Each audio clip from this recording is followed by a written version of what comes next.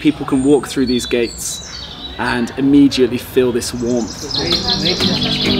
I want to take you somewhere, no arcade, it's so cold. What we're doing here is actually something much bigger than just some live music and some games nights. We're really kind of curing loneliness. And if somebody hurts you, yeah, I wanna fight. But my hand's been broken too many times. So T5 Social is more than just a hostel. It's an open for all community that offers a space for people to dream and for everyone to be seen or heard.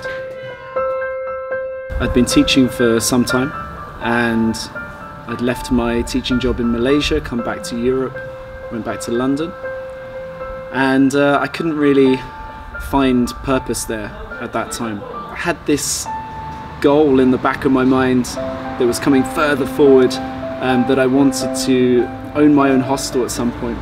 I came to a Skip the Small Talk on a Tuesday night and I got involved, and yeah, I fell in love with this place straight away. So I asked if I could come and volunteer, and I was doing some cooking, some cleaning, some bed changing, event running in exchange for a free stay. Then the pandemic hit and travel was completely off the cards and we had to close here. The owners decided that that was their cue to go back to the UK. Then I had the opportunity to take over. The pandemic was still like in a cold, dark winter. There was no travel. I saw in Bucharest a culture that's quite raw, and I saw a desire amongst Romanians to meet people from around the world. Romania is built on culture and religion and kind of loyal families, and it's quite raw in its nature when you compare it to Western Europe, which is so cosmopolitan. It's new for Romanians to have a space where there's people from all around the world. They're congregating, they're connecting, and they're sharing their worlds with the people who live here. You know, we haven't got the biggest marketing, so people tend to hear about us through someone else, and then they walk through these gates for the first time, not knowing what to expect, and they're completely surprised. I see them shocked.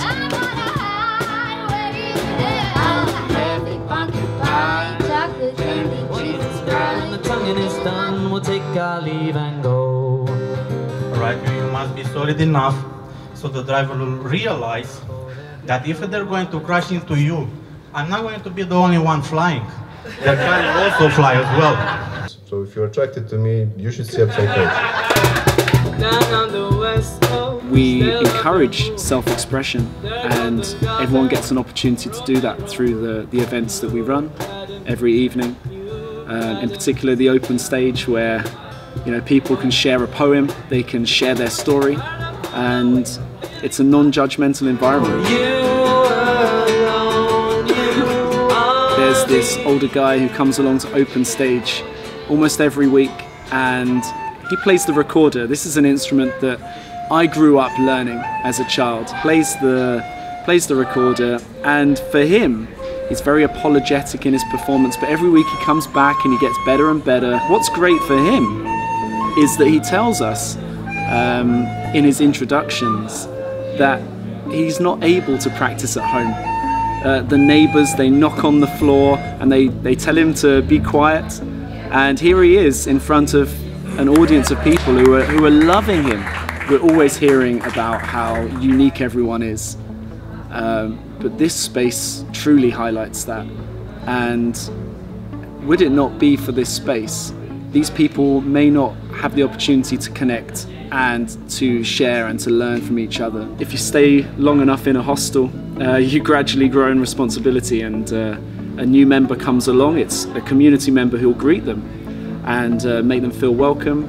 It's a big responsibility to actually be the leader of this community.